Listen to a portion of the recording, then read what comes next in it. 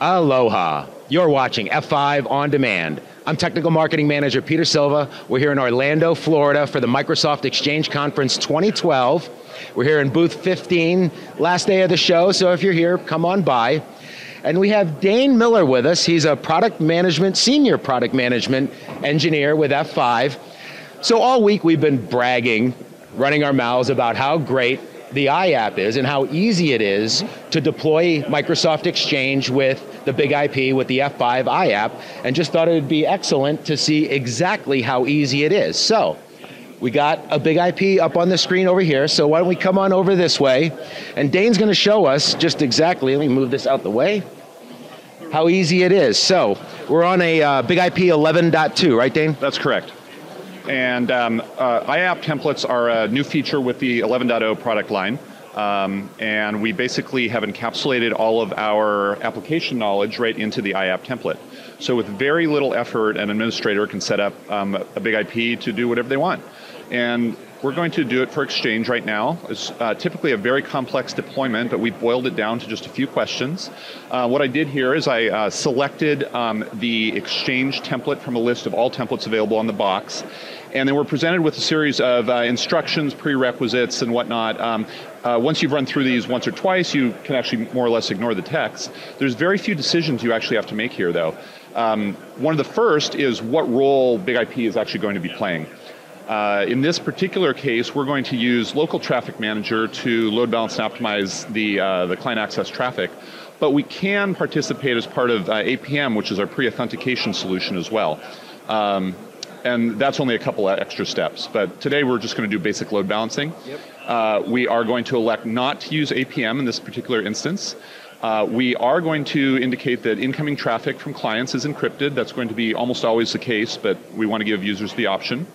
I'm going to choose a certificate and key to use for the encryption from a list of certificates and keys that are already imported onto the box. We are going to keep that traffic in clear text when placed back on the wire so that we're offloading that resource, the SSL processing from the client access servers themselves. Most of our clients are coming into the WAN rather than the LAN. This affects TCP and HTTP optimizations. And let's see, we're going to have a pretty simple architecture here. We're using the same subnet for big IP virtual servers and client access servers. We do have the option to indicate a routed configuration as well. We are going to indicate that we have more than 6,000 users, and that gives us the ability to set up a SNAT pool rather than a single SNAT server or single SNAT IP address. And I'm just going to enter some fake addresses here. And second.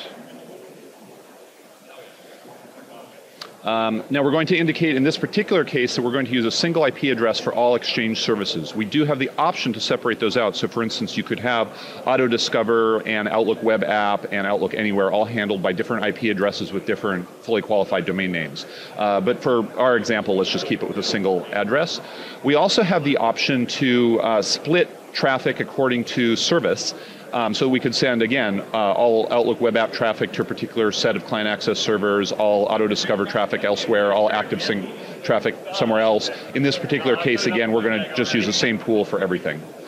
Now, we allow a great deal of optimization, but we really suggest that people don't try to customize things too much. We've pre-selected most ideal settings for most environments. So if you do really want to tweak things under the hood, you can choose to customize the pool settings, but we're just going to use F5 recommended settings, which makes our deployment a lot easier. Yep.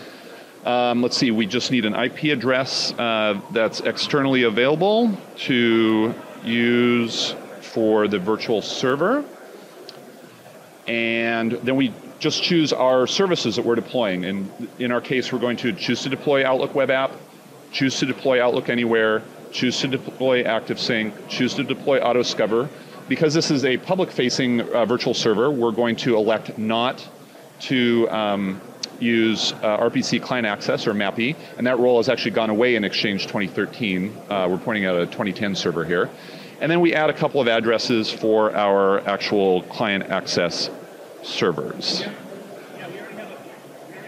Now these iApp templates in version 9 and even version 10, we had the application deployment guide, we had the deployment guides, and a lot of this iApp template is kind of taking those deployment guides and really building them into the big IP rather than following along on paper. Everything's now automatically built into the big IP. We found that having people read or expecting them to read a 54-page document, or in the case of Exchange, I think we got up to 120 pages at one point in time, and people were missing a lot of details. So we just incorporated all of that logic into the template itself.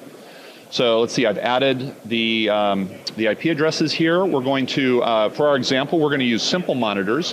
If we chose to use advanced monitors, we would need to provide authentication credentials because we actually do a full synthetic logon into mailboxes to make sure that servers are up. In our particular case today, we're just going to use simple monitors, which is basic ICMP ping responses, TCP sockets, and simple HTTP gets. And then we just have to provide the name of the service. And then there's a few indications here about external things you might have to do, such as adjust your DNS and whatnot. Nothing to do with big IP per se, but your deployment won't be complete until those are done. And then we hit finished, and we're presented with a list. Oops, I forgot to name it. The simplest things, right?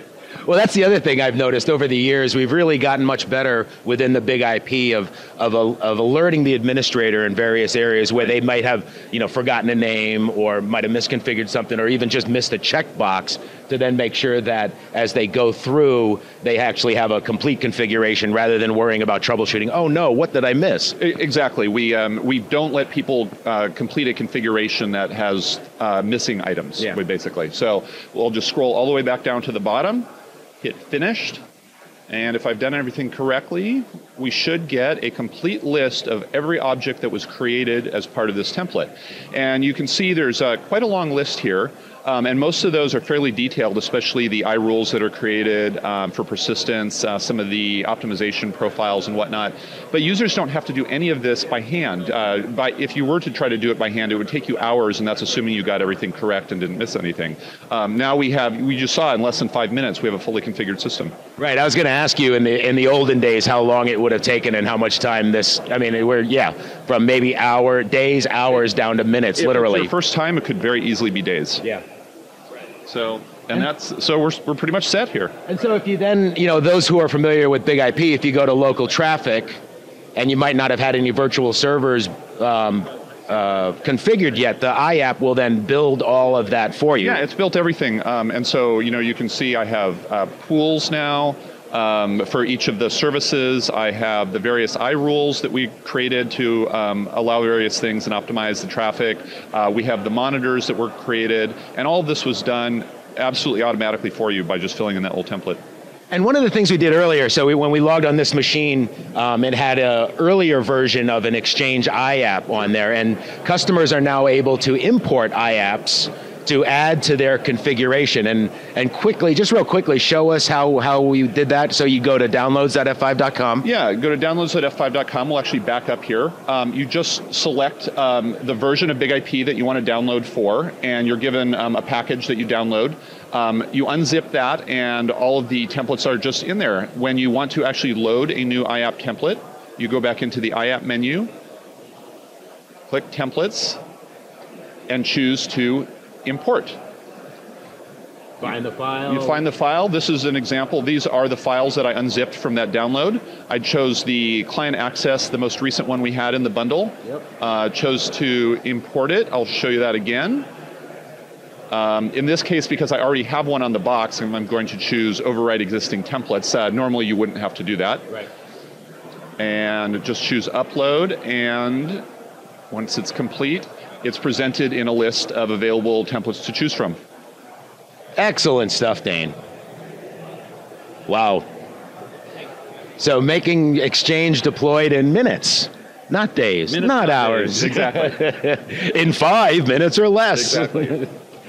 Excellent. So there you have it. Oh, come on back in. Right. Come back in frame, Dayne. So how easy it is to deploy Microsoft Exchange with the Big IP iApp on a Big IP device. Yep. Nothing to it. Thanks for joining us, Dayne. Great stuff. And so for Dayne, I got Janine behind the lens. Thanks, Janine. I'm Peter, and we're with F5 Networks from the Microsoft Exchange Conference 2012. Thanks for watching.